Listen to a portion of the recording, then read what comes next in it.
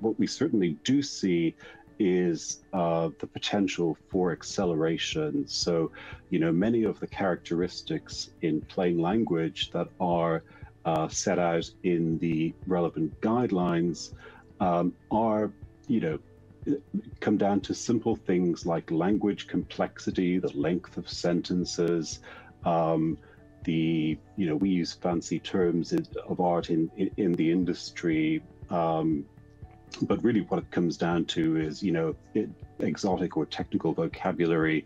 So we would not in patient-facing materials, we would not talk about hypertension, for example. We would talk about high blood pressure, and those kinds of qualitative analyses and editing processes, those are areas where we certainly see LLMs accelerating those processes and, again, empowering experts to ensure that those materials are serving the needs of the end patients.